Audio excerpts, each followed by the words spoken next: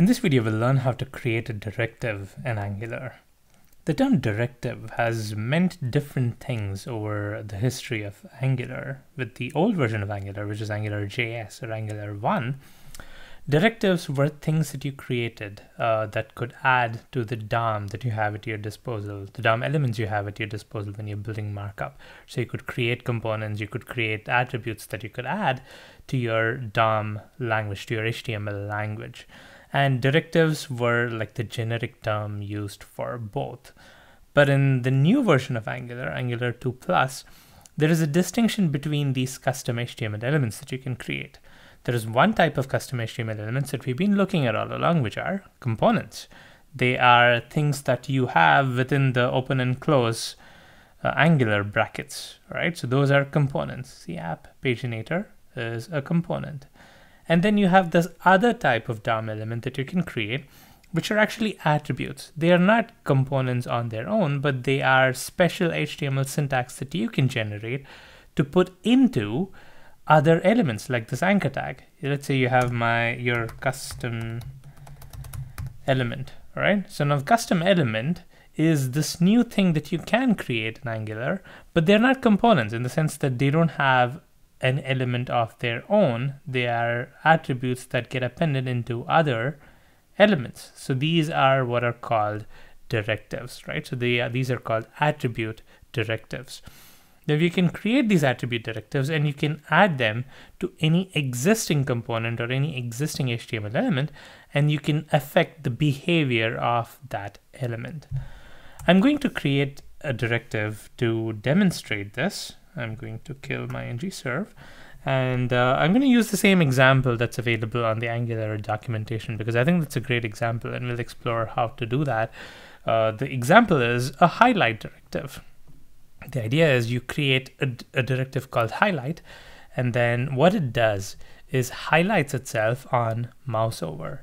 So let's say you want to do highlight like this, and then this element that this highlight directive applies to, which is the anchor tag here, is going to highlight when you move your mouse over that anchor tag. All right. Now the use case for this, which we're going to be looking at, is the blog post title component has the post title, right? So you have the card title, which is the title of the post in each tile. I want this to be highlighted when I move my mouse over the title. And yes, you can use CSS syntax to have this card title, maybe have another highlight title CSS class, and then have that highlight on mouse over. But what I want to do is leverage the Angular directive concept. So let's say there are a bunch of different things that you want to have this behavior applied to in your application. There are certain things that when you move your mouse, you want it to have like a yellow background. You don't want to be repeating that CSS styling in all those different places. So you can have an Angular directive and apply it to every place where you need that functionality. So I'm going to create this directive. Again, we're going to use the Angular CLI support, ng generate, and then I'm going to generate a directive this time, and I'm going to call it highlight. Then it has created these files and then also updated the app.module.ts. Notice that a directive is no different from a component as far as declarations are concerned. It is still going to be declared in the declarations section, just like any other component. Now, if you go to the directive itself, I'm going to close all these other files. Go to the directive. Here you see that the directive has a similar annotation. It's a TypeScript class, but it has a different annotation called directive. It's very similar to component, just that it's called directive, and it has a selector as well. This is a selector which you can use on any element to apply this directive to that element. So the selector here is called app highlight.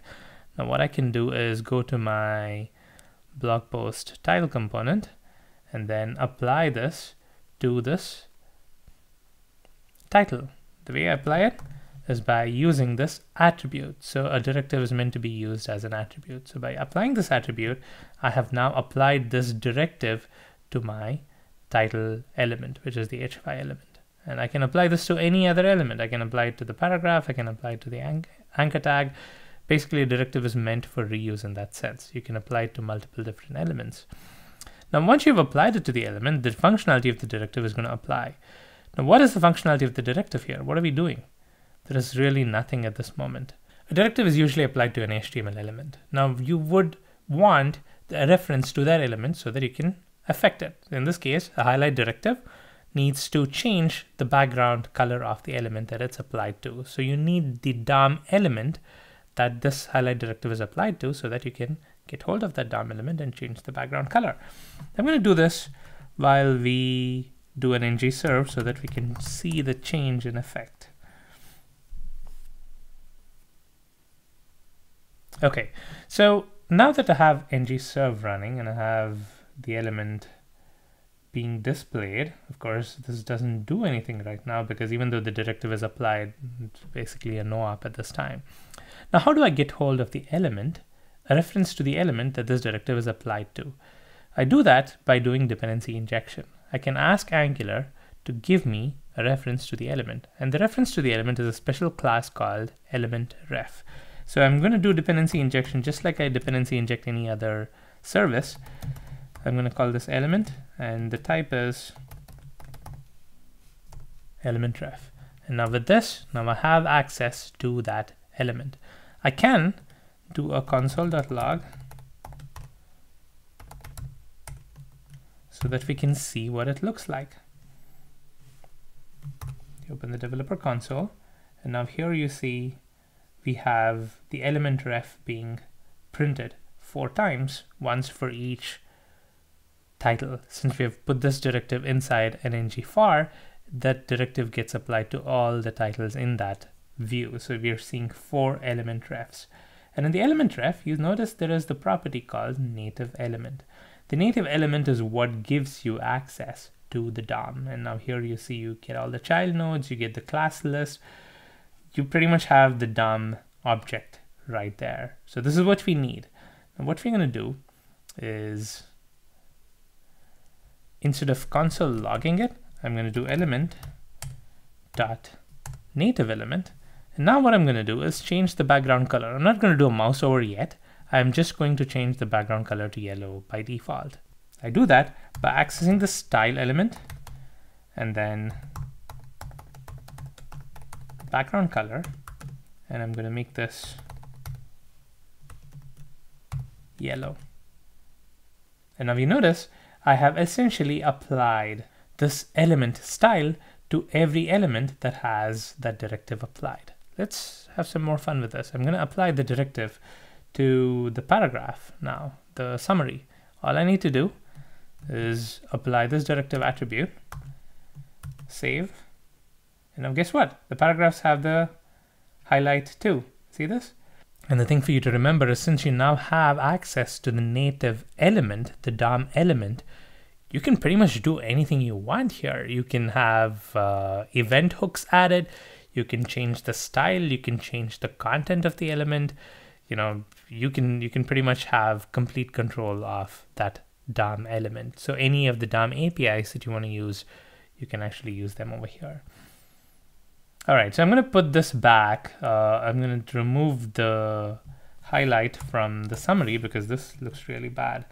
And let's have this only on the post title. Now, I want to make this change to have that kind of functionality where I don't have this highlighted to begin with, but when I move my mouse over this, that's when I want this to get highlighted. Now, what I need to do is tell Angular that there are certain events on this element that I'm interested in, and I ask Angular to run certain methods on the directive when those events happen. Kinda like lifecycle hooks. If you remember, there are certain lifecycle hooks that trigger Angular to call methods on your component. Similarly, you can specify what are the events on this element that you are interested in, and you can ask Angular to call methods on your directive when those events happen. In this case, we are interested in mouse over events, mouse enter and mouse leave. When mouse enter event happens, you want Angular to call a method on your directive. And when mouse leave event happens, you want Angular to call another method on your directive. So let's create those methods first. I'm going to create the add highlight method, which is going to be the method which adds this highlight color.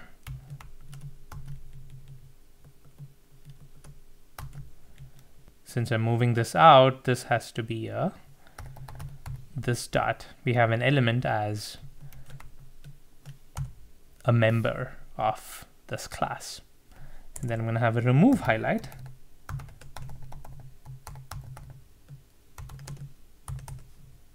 Okay, to copy this line, and I'm going to set the background color to null. Note that I'm not setting the background color to white. It might work in this context, but what if the background color of somebody who's using your directive is not white, right? Some component, some page is using has some other background color already, and they're using your directive. You want the background color to basically be null so that it just takes on whatever background color the consumer of your directive already has going on. All right, now I have this. I've added two methods, but then you need to ask Angular to call these methods when certain events happen on your host. So you do that by adding a directive. Like with a lot of other things here, you use a directive called host listener.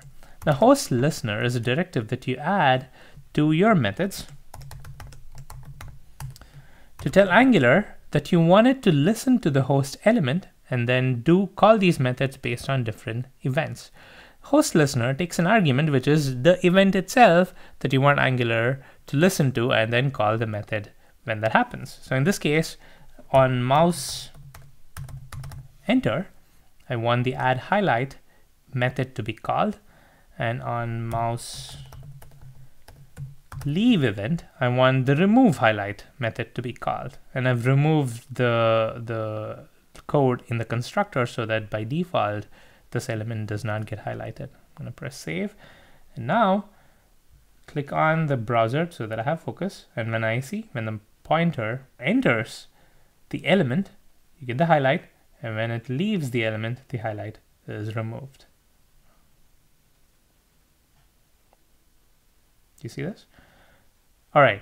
Now this directive is one of obviously several directives you can create in your application. It's important to remember opportunities where you can leverage directives. It's very common to fall into the trap of, okay, I want this component to do this thing.